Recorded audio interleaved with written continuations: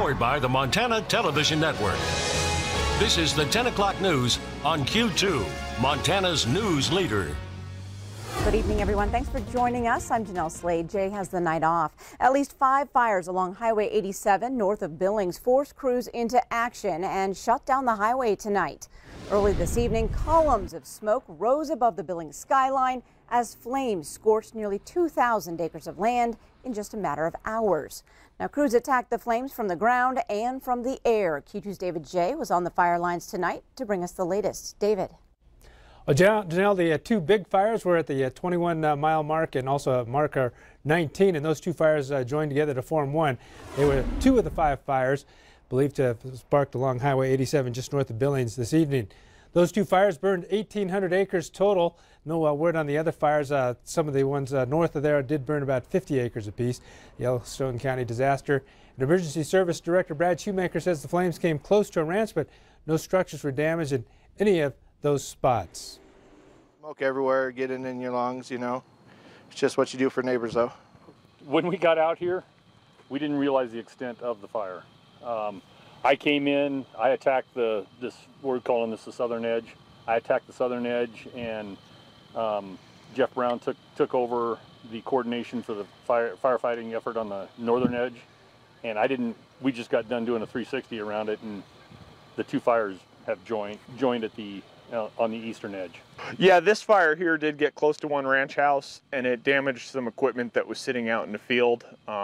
But the firefighters were able to kind of intervene with the equipment, so it didn't get to be extensive damage, and the ranch house was saved from their efforts. So they did a wonderful job.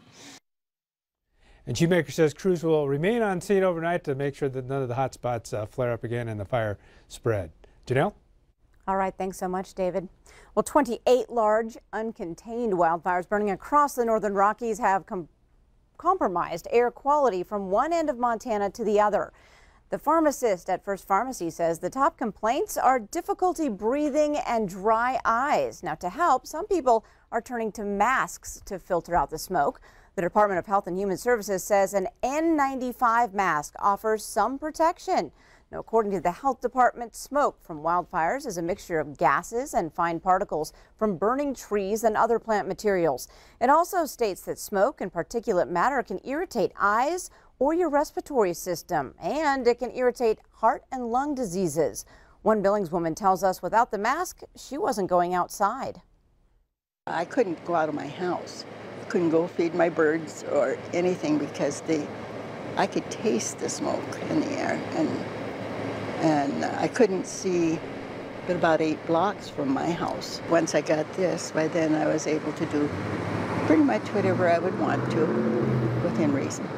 The masks help take out particulate particles in the air, help prevent the smoke from going into the lungs. Obviously, the best thing to do if the smoke is a problem is to stay inside with the windows closed and turn the air conditioner on. Now, Hertha Boris says the masks do make it a little more difficult to breathe, so she recommends checking with a doctor if you have serious heart or lung disease. The Department of Public Health and Human Services says it's best to stay indoors, and drinking water may also help. Almost 1 week after its initial landfall, Harvey continues to devastate Texas and prompt new concerns. Floodwaters have started to recede in many areas, but searches, rescues, and unexpected after effects mean the emergency is far from over. The death toll now at least 39. Karen Kafa reports. Helicopters canvassing the Beaumont, Texas area Thursday for those in need of rescue. So we can see them. Any obstacles on the other side? While dramatic efforts continued among clear skies, dire situations on the ground. Beaumont's water pumps failed, leaving the city without running water, which prompted this hospital evacuation. We did not expect that, and that's a game changer for us. And left residents waiting in line for a basic necessity. In Crosby, this scary sight. Rising temperatures caused organic peroxides to overheat at this chemical plant without power since Sunday. And in Houston, door-to-door searches for victims as others grapple with grim news. Rick Saldivar lost multiple family members when this van was swept away. My neighbors came over and gave me a hug and said they were so sorry. Whatever you need, you know, everybody, just whatever you need. You know, I guess they can imagine going through something like this. Vice President Mike Pence arrived in Corpus Christi and headed to hard-hit Rockport with Trump cabinet members whose agencies will be involved in the long recovery. We are here today, we will be here tomorrow, and we will be here every day until this city and this state and this region rebuild bigger and better than ever before. Meanwhile, the U.S. military has deployed more than 6,000 active duty troops to help with the response, with an additional 1,100 prepared to deploy. In Washington, I'm Karen Kafa. In the wake of Hurricane Harvey, people all across the country are doing what they can to help out. Now, for some, that's a donation. For others, it's answering a call for service. Here in Billings, that giving spirit is heading to Texas in both forms. Q2's Samantha Harrelson spoke with one Billings woman today who is on her way. Sammy. Janelle, that's right. In times like these, people come together and lend a helping hand to those who need it most. Marilee Cole, a nurse in the Billings Clinic NICU, is on her way to Houston as hospital staffers enters days without any relief. While much of Houston remains underwater, many nurses just cannot leave the hospital, and many of those who could relieve them simply cannot get there. Cole made the decision after seeing a plea for NICU nurses. She flew out of Billings this afternoon to meet 25 other nurses from around the country, all heading to the area to do what they can. The thought of other nurses working, really long hours. I've done it before, nothing like they have, but I can only imagine the stress that they're under, and to know that they need help and that I have help to offer. If it worked out for me and my family so easily, I just felt like I had no choice but to go and help. Cole says the 25 nurses will meet in Austin, where they'll be picked up by the National Guard and taken into Houston. She'll be there for 2 weeks, and the nurses will be staying in patient rooms at the hospital and are asked to work as many hours as they're able. Janelle? All right, thanks so much, Sammy. Well, here at Q2 and at all of our MTN stations across the state, we're joining forces with our parent company, Cordillera Communications. Now, the campaign is called Give to the Gulf. All money raised will go to the Coastal Bend Disaster Recovery Group, which serves 7 of the hardest hit counties along the Gulf. This to speed up donations and relief efforts. MTN stations and our parent company will match up to $50,000. You can visit the KTVQ website or Facebook page to find a link to donate. Here at home, thousands of Montanans are also in the midst of disaster issues as fires burn up our state. The American Red Cross is stepping up to help in local communities.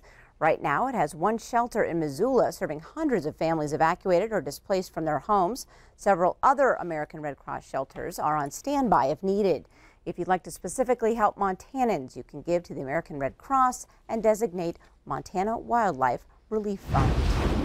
Turning to weather, we are at the end of another month, Bob, and this one just entirely too dry. Yeah, it's one of those things where you can't believe, especially with all the smoke we've had recently, you think, well, maybe this was a pretty warmer than normal and drier than normal one, and that's not entirely true. Let me show you. Take a look at the graphics here. As you can see, the average high temperature in August was 84.9 degrees in Billings. That's actually about a degree cooler than normal. Turned out to be the coldest, 40th coldest August on record here in the Billings area.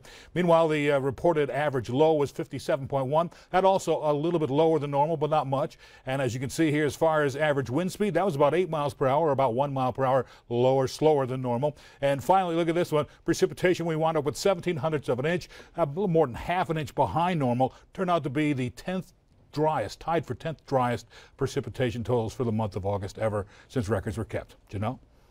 All right, thanks so much, Bob. In other news tonight, settlement talks now underway in Washington state in a utility rate case related to Montana's Colstrip power plants. Now, the case is a requested electric rate increase in Washington by Puget Sound Energy, or PSE. The company is a partial owner of the coal-fired power plants in eastern Montana. Now, sources close to the talks tell MTN News the proposed settlement will include language on paying for future costs from the eventual shutdown of Colstrip plants 1 and 2.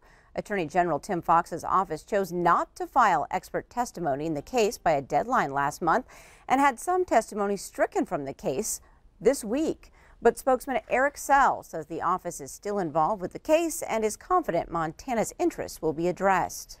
I believe PSC wants to be a responsible company and meet their legal obligations under Montana law and federal law to cover these cleanup costs.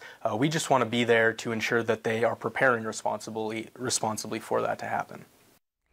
Now, the proposed rate case settlement is expected to be filed in Washington State within 2 weeks. Coal strip plants 1 and 2 are scheduled to close by 2022. The long vacant Hastings building on Grand Avenue will soon have a colorful new resident. The owners of Ganann's Flower Shop announced tonight they will close their downtown and Billings West End stores at the end of this year and move into the vacant former Hastings spot at West Park Promenade. Ganann's plans to open into the new space in January 2018. The Ganann shops on North 30th Street and on 24th Street West will close in December.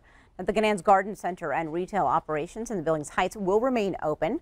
Ganann's has been locally owned and operated in Billings since 1951. Up next on your Q2 10 o'clock news, the psychological effects of going through a disaster are countless. We'll take a look at Hurricane Harvey's potential impact in tonight's Health Watch. And later in sports, a wild football finish tonight between West and Bozeman. Scott shows us how it ends. You're watching MTN News with Jay Cohn and Jeanelle Slade. Storm Tracker weather with Bob McGuire. And sports with Scott Green.